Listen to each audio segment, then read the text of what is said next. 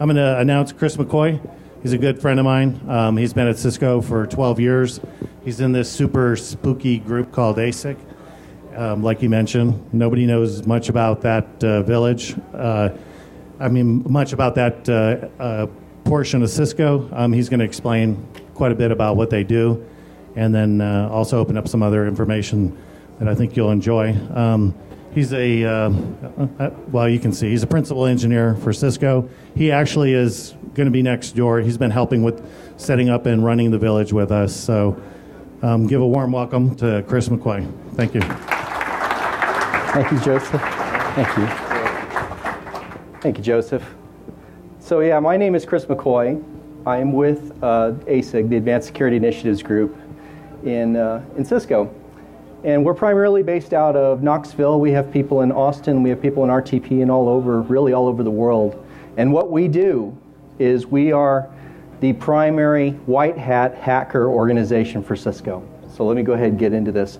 I'm actually going to show you a real security evaluation that we did on application centric infrastructure and the results that we had. And anyway, let's just get into it. Hopefully you can see this. So these are the greets that fly. Nicholas, thank you so much. Everett, thank you so much. Amit, you know who you are. Omar and the rest of the ASIG crew. Terry, I couldn't have done this without you, so thank you. And audience, please save your questions until the end. I have a lot to get through, and I have a lot I want to show you.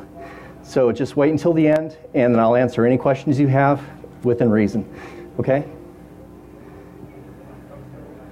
All right, so disclaimer, I am speaking for myself and not Cisco. I am not officially on here on behalf of Cisco. I am in a Cisco group. This information is 3 years old. So these vulnerabilities that I'm sharing with you have been around a long time. Just to give you an idea about when we got started. We got started on ACI just right after Cisco acquired NCME, which is the business unit that this came from. And so this is, a lot of this stuff has already been disclosed. It's already been released to customers a long time ago. And if this stuff still affects your network customers, it's because you aren't patching. Please patch. Okay. And this is not a rebuttal to the Black Hat 2019 talk. There was a talk called APIC's Adventure in ACI Wonderland by Oliver and Frank Block. The findings might be interesting to those that have seen that, but if you haven't seen that before, looks like I need to stay away from that speaker. But the findings may be interesting if you've seen that talk. But if you haven't seen that talk, then I'll actually go through this whole thing. Security and Trust Organization is who I'm part of with the Advanced Security Initiatives Group. And so we're security focused. We try to find security vulnerabilities as early as possible in the product life cycle. So we have, usually we work in about three or 4 team members. And we just hammer on a product. Could be for a month, it could be for 6 months. It's basically like a red team that lasts a long, long time, looking for vulnerabilities, and we discover those 0 days and we get them patched out and get our customers protected. That's what we're here for. I also wanted to tell you that networks are not that boring. I've made an entire career out of hacking networks. It's amazing. There are so many things and so many opportunities for red teaming networks, you have no idea. Apps and operating systems I actually find a little bit boring. I like the plumbing because the plumbing has a lot of opportunities for attack surfaces and all kinds of things, and I'm going to show you one. Okay, so I'm going to get into software-defined networking, SDN. SDN means a lot of things to a lot of people. It has a bunch of different definitions. This is really what it is, kind of boiling it down. So boiling down software-defined networking, it is really about a central point of management. That's what you want. You want to optimize your network for physical, virtual machines, and containers. You also want to do some kind of policy enforcement so that you have what are called micro-segmentation, where only certain services can talk to other services, and I'll get into that a little bit more. But really what you need is you need programmability, you need to adapt the network to the endpoints, the agile forwarding path, and you need to have some kind of discovery. You need to know where things are located. In ACI, in Cisco ACI, this is made for a data center. It is designed to scale up to 1 million endpoints. And an endpoint could be a VM, it's an IP address, MAC address. You know, it scales up to that much, that large of a data center. It also has the property of multi-tenancy. So you have many different customers that are all connecting to the same data center network, and they all want to be able to control their own policies. So it's a multi-tenant environment. Okay. You also want to control how endpoints communicate. What TCP ports are available from one source to a destination. You also want to be able to insert middle boxes. You want to do things like load balancing, real firewalls, NAT. If you're doing carrier grade NAT, maybe you need something like that. And so the answer to all of this is the Application Centric Infrastructure, or ACI, Cisco's ACI. And so this is the way the fabric looks. The fabric is made up of switches that are in the roles of leafs and spines. So this is what's called a CLOS network, if you've ever heard of this, a bipartite graph. You have a spine, and the spines are they're really responsible for routing traffic from one leaf to the other. The leafs are fully meshed up to the spines, and the spines are fully meshed down to the leaves. And the idea is that you can load balance across the spines. And this is just one layer. You have like very large networks like a Facebook where they have multiple layers of leaf and spines. They also have other layers down here too, where you have maybe top of rack switches, but typically this is what it looks like. And then attached to the leafs, you have the controllers. Those are called your APICs. That's your Advanced Policy Infrastructure Controller, is what an APIC stands for, APIC. And attached to your leafs, you've got your servers. You've also got something called vLeafs. This is your hypervisors that actually are running the code, the ACI code, to be able to do the fine-grained policy that I was talking about earlier. You have virtual machines and containers that are running in there. You've got your firewalls. These are your services, your layer 4 through 7 services that you're doing for load balancing. And then you have external networks of some kind. You have to connect this somewhere, right? You have to connect to a router and switch to routers and switches that go outside. You need to sometimes maybe connect to the internet. You need to connect to your intranet, and you'll have an external network. And so the thing to keep in mind is, for the most part, you don't attach to the spines. That's not always true, but you attach to the leaf, and you'll have things like services for leafs that you attach to. So everybody with me so far? This is an example of what these switches look like. They are rather high powered. The ones on the top actually do power over Ethernet, so you can attach things like phones and cameras to them. The one on the bottom, that has multiple 25 gigabit Ethernet connections, and it has, I believe it's either 100 gig. Yeah, I think it's 100 gig uplinks that it has. So this is pretty high powered stuff. Many different connections, like I was talking about earlier, up to 1 million endpoints. Okay, ACI, they have, so I'm a CCIE. I've been doing networking for about 25 years, and I had to completely unlearn networking to really understand how this thing worked, because it was just boggling the heck out of my mind. I just couldn't understand it. But at first, really, I had to unlearn it and then relearn it to really understand what's going on. When you have VLANs, they aren't really VLANs per se. I mean, they're not bridge domains. They represent what are called endpoint groups. EPGs, endpoint groups. And endpoint groups are a grouping of endpoints, and they're allowed to freely communicate inside of the endpoint group. So all of your endpoints that are inside of your endpoint group, they can talk to each other without any kind of policy, any kind of constraints. You can go from one endpoint group to the other without any problems. So the idea with this is that we're running out of IPv4 addresses, right? I mean, and people have to make these very large networks, and you have to be able to constrain your network so that or you need to be able to design your network so that you don't have to be constrained by IP addresses and VLANs and all those things, and that's what EPGs are all about. Contracts are what allow you to talk from one EPG to another. These are basically saying you have a provider and consumer relationship that says, I am providing TCP 443, HTTPS. I'm providing this to anybody that wants it, and then if I have a contract that comes along and it consumes that endpoint group, then that endpoint group can use that TCP 443. And if you're not part of that contract, then you don't get access to that port. That's the way it's supposed to work. Okay, inside of the fabric is completely layer 3. Even when you're doing layer 2 connectivity, when I say layer 3 and layer 2, when I say layer 3, you're actually going through a router. Okay? When you're going through from one endpoint group to another endpoint group, you're always going to be routing. Okay? And the way they do this is they use an overlay. You've probably heard of things like VXLAN.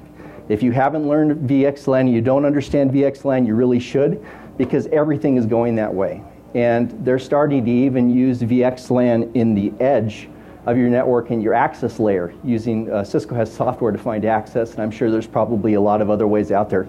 But as it turns out, it makes it really easy to be able to do policies. Please save your questions until the end of the presentation. Thank you. Okay, your links are IP unnumbered. We're using ISIS internally. That's the routing protocol that they use. And one of the things about ISIS that makes it really interesting is that it runs on link and it runs at layer 2, and it doesn't actually give you an opportunity to be able to inject things across broadcast domains. So if you're on a switch, what this means, if you're on a switch, you're not able to actually get access to that link to be able to inject things into ISIS. So it's a little better. But it's always layer 3 routed. And they advertise what are called VXLAN tunnel endpoint IP addresses. Okay, so whenever you have a frame to send, it goes into the leaf switch encapsulates it in VXLAN and routes it across the fabric to the destination leaf switch. The destination leaf switch then takes that encapsulated Ethernet packet frame, strips off the VXLAN stuff and sends it on its way to where it needs to go. Okay. And they use ISIS. It's been tuned for a densely connected fabric. So, of course, you have many connections that are going all over the place. And it's been tuned so that it works. And they use IP multicast. If you don't know where things are going, they use anycast. So one of the things I'll talk about is a little bit later on is that the spines are not dumb. The spines are actually really smart. They're the ones that do all of the tracking of who's connected where. Okay, we talk about tenants, VRFs, and bridge domains. VRFs, and they call this a context inside of ACI, but it's basically, when you get boiled down to it, you've got a VRF, which is a routing table. You have a bridge domain, and the bridge domain contains subnets, and those subnets can be anywhere on any switch, any leaf switch that's in your fabric. Okay, and you have multiple of these since you have multiple tenants. Okay, so endpoint discovery. So when a device talks to the fabric for the first time, it will, maybe send DHCP, send ARP, send something. It doesn't know who it is, or who it's talking to.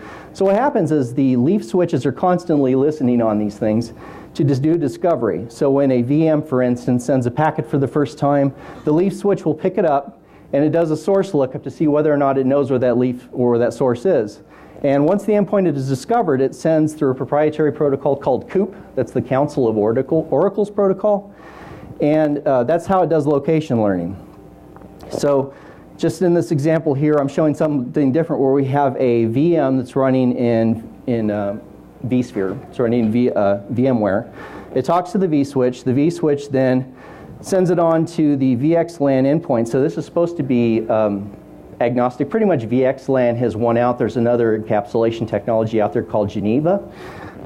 But there used to be NVGRE, and I think Microsoft has also kind of moved away from that. But once the ingress learns the MAC address and IP address of the arriving frame, it sends that,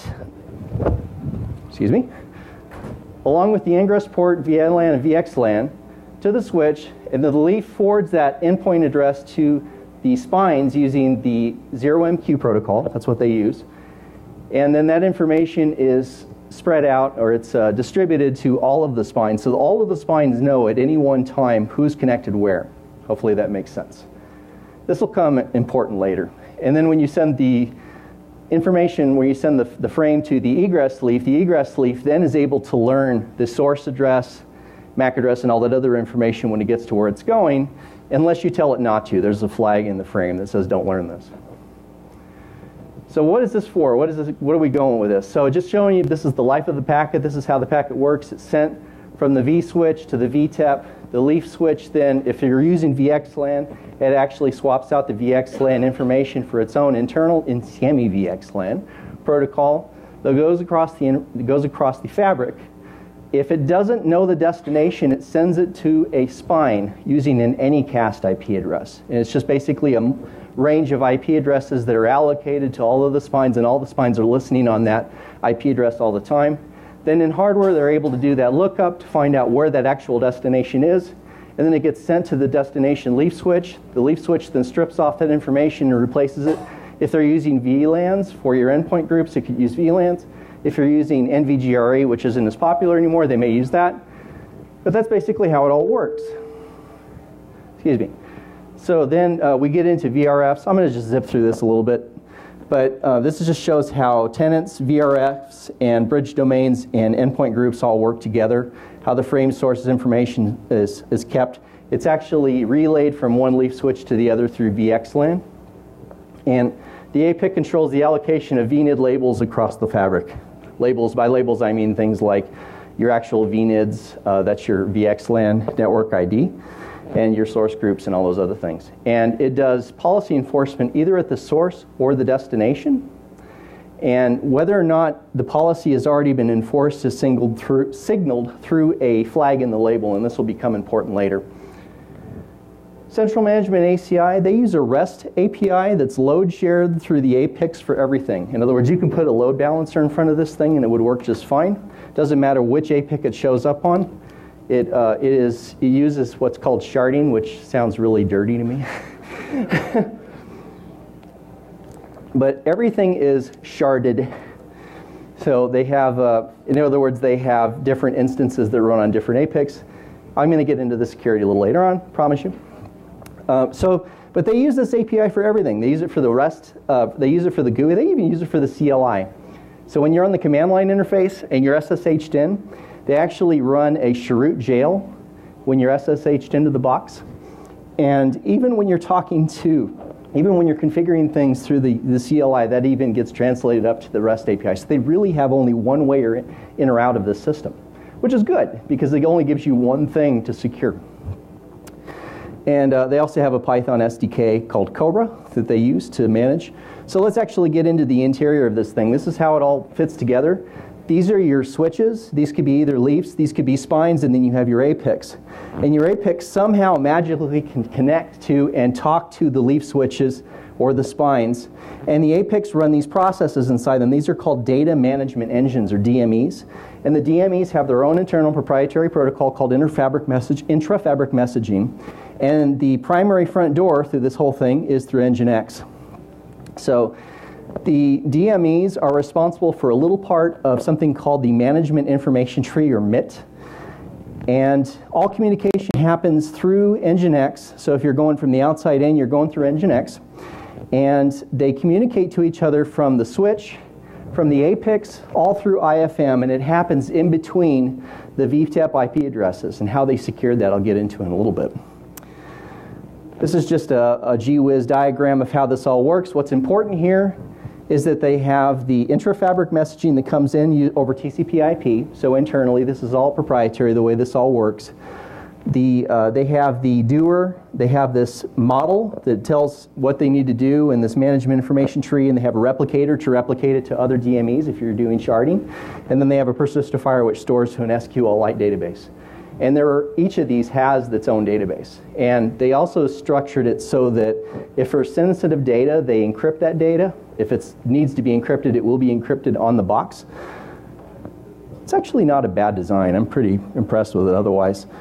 Communication of policy in ACI, they use DME to DME communication through IFM. And they use TLS using mutual authentication. So there is authentication not only of the client, but also of the server. And the certificates that they use are loaded on the switches in the APICs at the factory. So the certificates that are used, they have a very long expiration date. And the way they work is they use that certificate to authenticate the client and authenticate the server. I think you guys can see where this is going. The abstract policy on the APIC that they use, the endpoint groups, they actually take that and they make it concrete and they enforce it in the leaf switches using the DMEs. So for device discovery in ACI, if you were to plug an APIC into anything, the only protocol that it speaks at first is LLDP. That's Link Layer Discovery Protocol. If you were to plug into a switch, the only protocol that they use is LLDP. That's all we saw. So I was like, oh great, what's the attack surface going to be? Obviously, it's LLDP. That's one of the main things that we're going to be using. One of the things that I'm really kicking myself in the butt for is that the folks that I was telling you about earlier that did the Black Hat talk, they found a buffer overflow in LLDP that we missed. And I feel really bad about it, and I wish we had found it earlier, but hey, it's patched, and there are if you're listening to this video, please patch your fabric. Okay, custom TLV, they have their own little proprietary TLV that they used for discovering the fabric and so the fabric can discover the APICs. And when the switches see these custom TLV packets, they will open the underlay to the device that's connected to it. And one of the things about LLDP which makes it interesting is it doesn't travel over switches. It only travels inside of a broadcast domain, actually a collision domain. It's only from one point to the other point. There are multiple MAC addresses, but one of the MAC addresses that they actually use here will only travel one hop. It won't go any further than that. And what that also means is that unless you really screwed up with your hypervisor configuration, you have to be bare metal attached to be able to tinker with this. You can't do it from a VM. Make sense? Okay, so here's the real deal. Here's what we did. I've given you all the background. You know about DMEs, you know about LLDP, and all those wonderful things. How are we going to do this? How are we going to actually own a data center? Here's what we're doing. Sure, let's own the data center. So in this case, in this situation, you have a device that maybe got owned. It's a bare metal device. Let's say it's not a hypervisor, or maybe it could even be a hypervisor where somebody escalated privileges and got access to the hypervisor, or maybe they were in a container and they escalated privileges and got access to the hypervisor so that they can send directly to that leaf switch and be able to talk LLDP. So that's the situation here, and what we want to do is we want to attack the APIC, which is more than one hop away. And remember, this is a layer 3 switch fabric, and it has overlays, and normally we can't even talk to the APIC because the APIC does not process packets. The packets flow from leaf to spine to leaf. They don't go through the APIC. We don't even have a way of talking to the APIC or touching the APIC, so we need something to be able to get us access to that. It's the central point of management for the entire ACI fabric.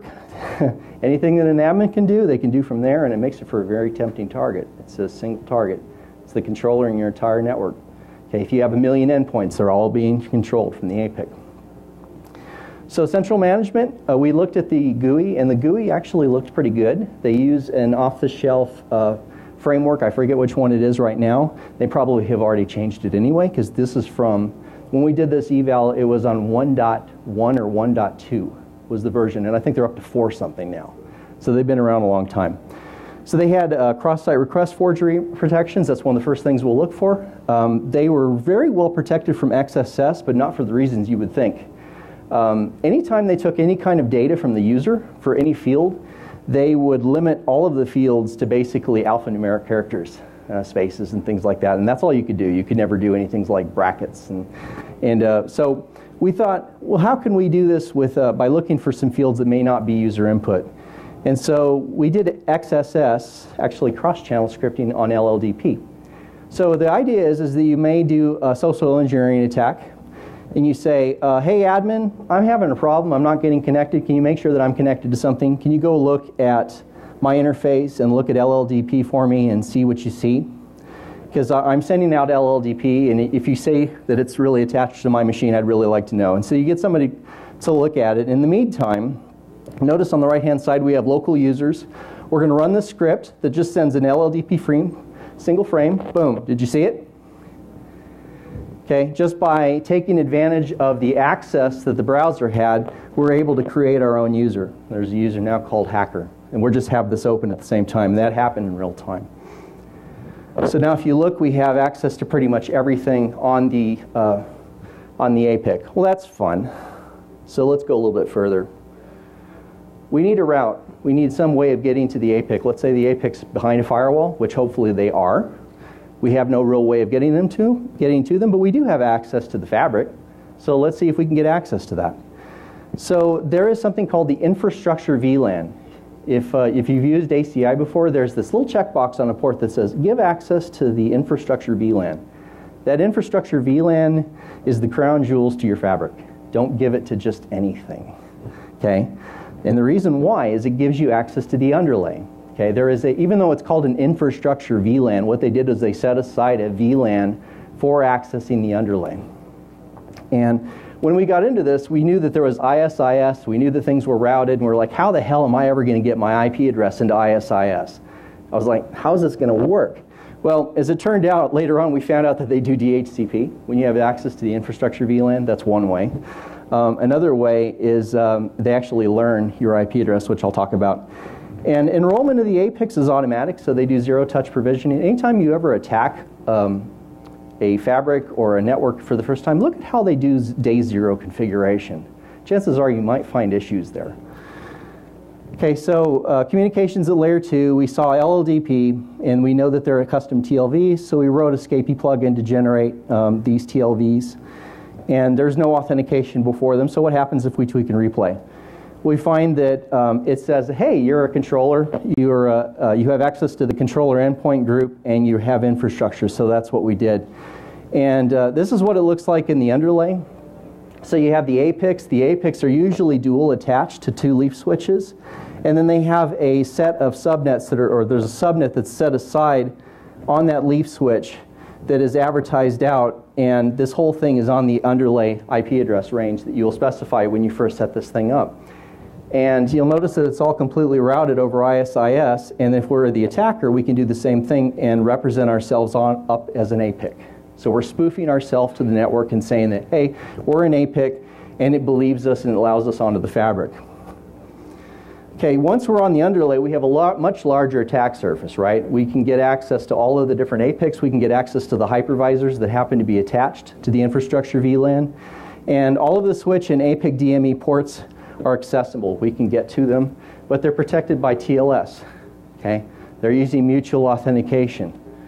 We need access. We need some kind of way of getting access to those to that TLS connection. What do you think we did? Anybody guess? We need a cert and we need a private key. We could steal it from something. That's one way. What's that? Spoof it? Well, it has to be issued by Cisco because it's got a trust store. And yeah, you can steal it. The DMEs, they communicate policy throughout the fabric. That includes all of the users and credentials on the APICs. Okay? But we don't have access to the DMEs because we don't have access to TLS credentials. We don't have the certs and the private keys. So we looked at the certs, and the certs showed that they were issued by Cisco, and we know that they are issued by Cisco at manufacturing time. And they have an expiration date way, way, way out. And there's really nothing else that was really special about them. And so we tried another private key and certificate that was issued by a Cisco certificate authority. What do you think we used?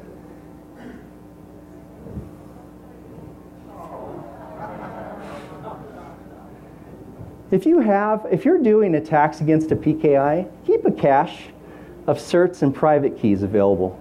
You can extract them out of these things. It's not that hard. It's hard, but it's not that hard. It's just basically on flash. It's kept by Cisco. You know, it's a certificate, it's a private key, and it's issued by Cisco, and it comes from a Cisco PKI.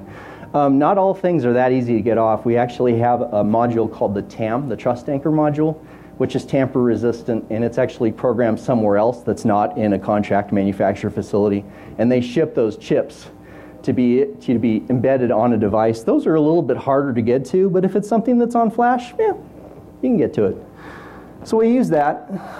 We get access to that key, and this is a video from soup to nuts of owning an APIC. And so we're going to get those credentials. We're going to stick those on the APIC so that we can get access to SSH. First thing we do is we're going to listen for LLDP. And you can see that we're now sending LLDP, and we have access to that endpoint group, and these are all of the VLANs that we have access to. Okay, now from that point forward, then we can ping our default gateway that is on the infrastructure VLAN. And once we do that, we've been learned, and everybody now knows about us. The spines, the leafs, they all know about that IP address that we were using because they redistribute basically ARP into ISIS so that we were able to get discovered. And then from that point forward, then, so that's basically what I was telling you. And now we'll connect to the APIC. We'll do the same thing. We're going to create a user with our username and password. Then we're going to be able to SSH in. So when you have a username on the APIC, you can SSH in. You can get access as admin, but not root.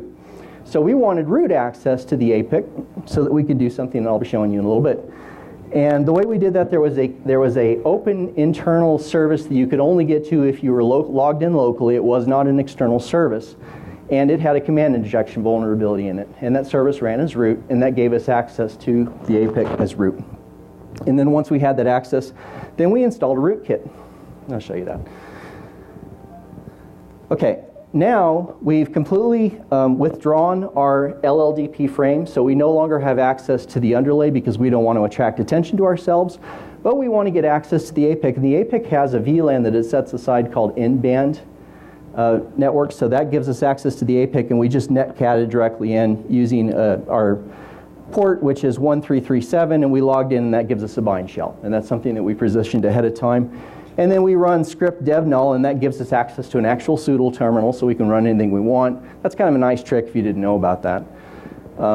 Type ID, we see that we're root, and you'll notice that there's no processes that are listening on port 1337. They're hidden.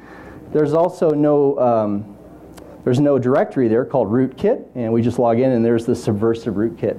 The claim to fame with the subversive rootkit, which is really neat, if you haven't played with it, I strongly suggest you do. It runs on Linux, and it does its hooking through the debug registers of Intel. So you don't actually hook anything, you don't modify the kernel in any way.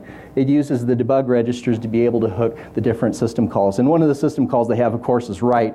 And you're hooking that and you're turning it into leet speak by just turning lulz mode on and lulz mode off. And you can see the other things you can do, or you can hide files, you can hide processes. But of course, we didn't hide the kernel, even though we probably, the kernel module, even though we probably could have. With me so far? Okay, so after that, we're done. So this is how it worked in summary.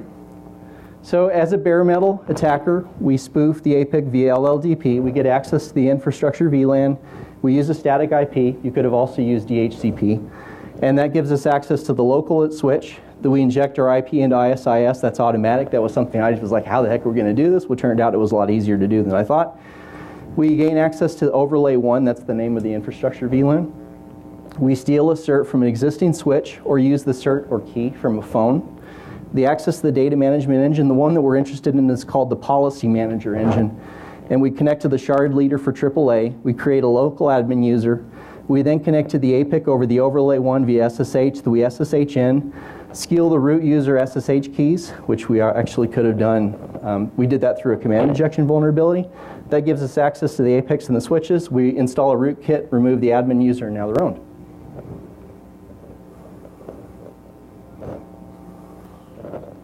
These are the kinds, clap if you like.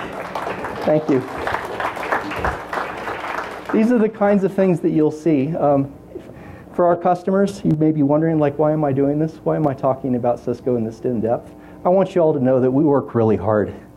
The ASIG team works really hard. I'm blessed every day that I get to work with such great people.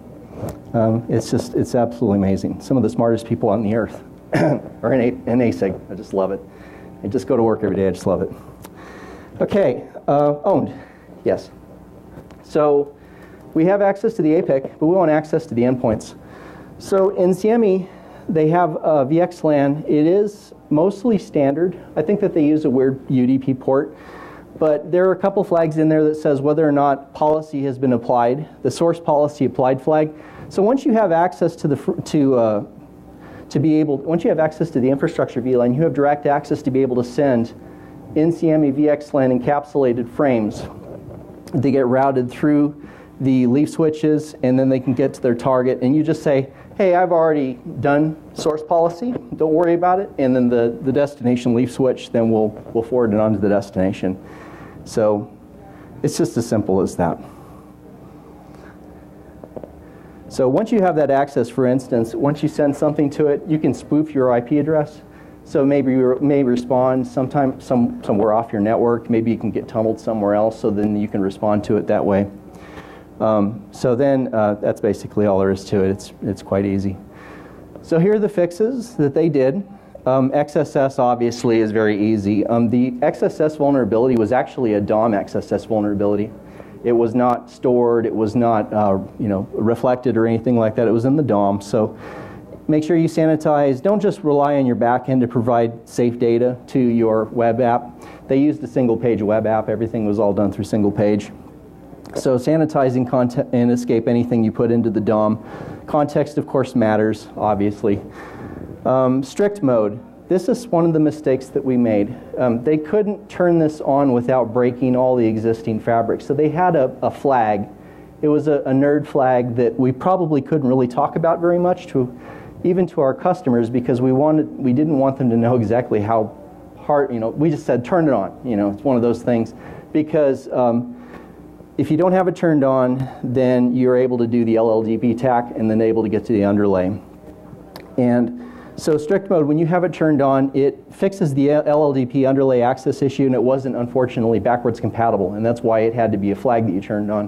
One of the things that just went out recently was they made it so that it was on by default, because this has been 3 years now, and people probably should have had this on already. So they turned it on by default now.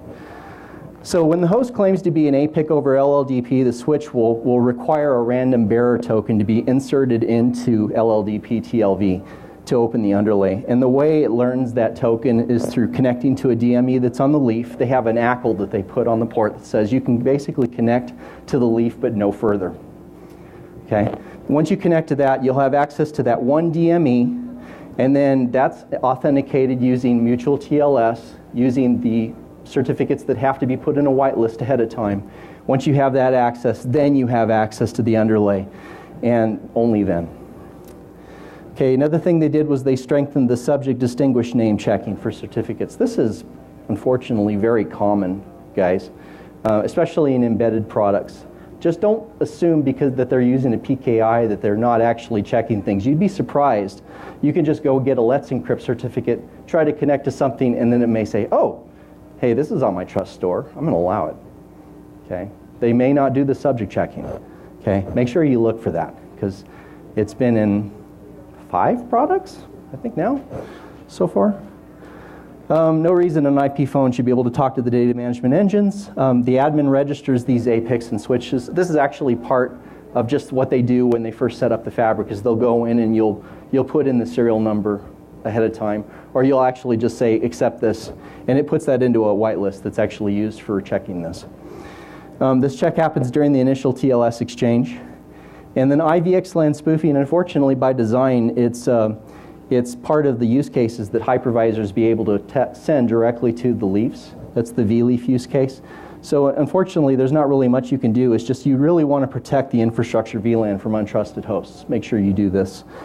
There is a new feature called CloudSec that's on the newer switches that actually does encryption from VTEP to VTEP. And anyway, it's something that I'm kind of excited about to see, but it uses something very similar to IPsec between the VTEPs. Okay, so lessons learned. Don't expect hardware to play nice. Someone else's box is plugged into your switch as user input. Don't ever trust unauthenticated information, regardless of where it's coming from. You'd be surprised, even if you're doing LLDP, you can actually do XSS through LLDP. Who knew? Context-sensitive sanitization before inserting into the DOM. PKIs, public key infrastructures, especially in hardware, it's really hard because once you've done it, and you're stuck.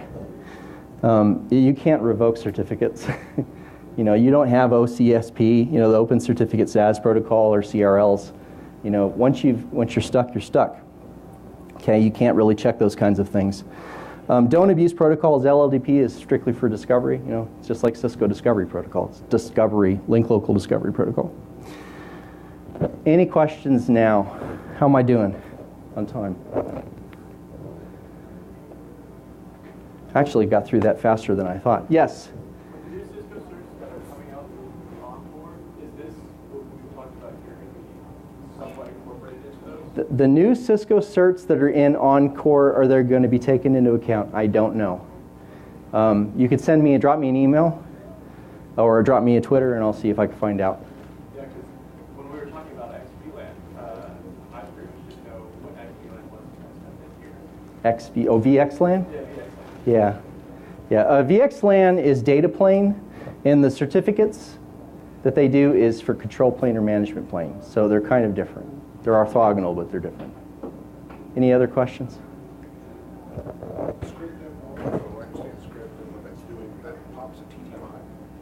The script, what the script does is it connects. So when we,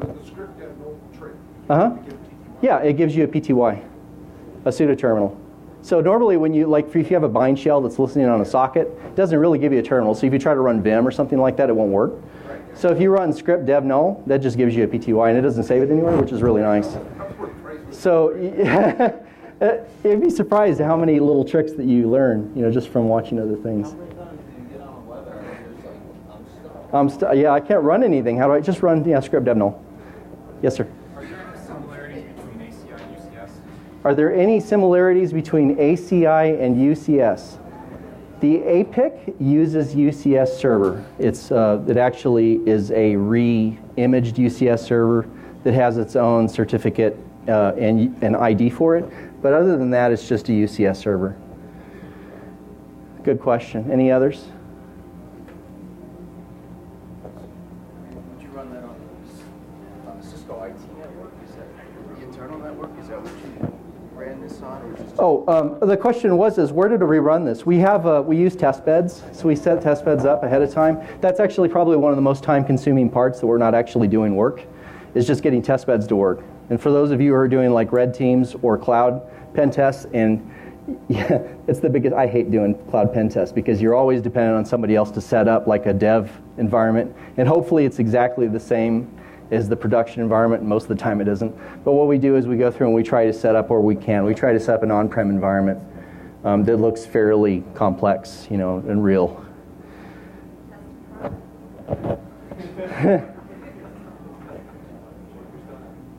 Any other questions? Any of this interest you? If you like this kind of work, please apply. Go to jobs.cisco.com and type in ASIG. I think there's only a couple jobs on there right now, but we're always trying to hire good people. Okay. Any other questions? No questions about interfabric messaging, TLS, leaf switches, spine switches, connections, nothing like that? Thank you. Thank you for coming.